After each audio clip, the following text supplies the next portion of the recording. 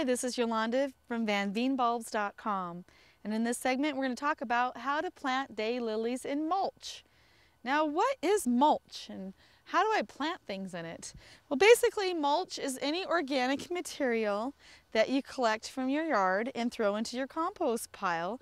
And when it's still fluffy and it hasn't gone down into compost and actually look like earth and dirt, is considered mulch. So I have a bed here of compost that's got sawdust, grass clippings, leaves in it, soil in it, everything, and it's breaking down. But I found that plants grow wonderfully in my mulch.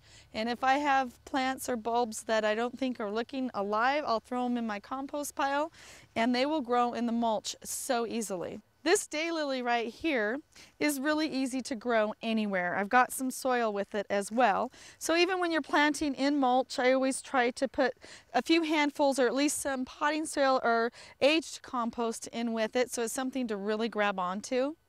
But you can always start new flower beds so quickly and easily by planting things right into the mulch. So just save some grass clippings and your leaves in the fall, mix them all up, and put them in a corner of your yard.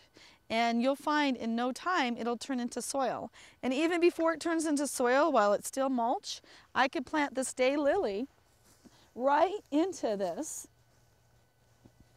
And right underneath, this is just beautiful soil. It's just beautiful soil. This is last year's compost, so it's the grass clippings and everything else.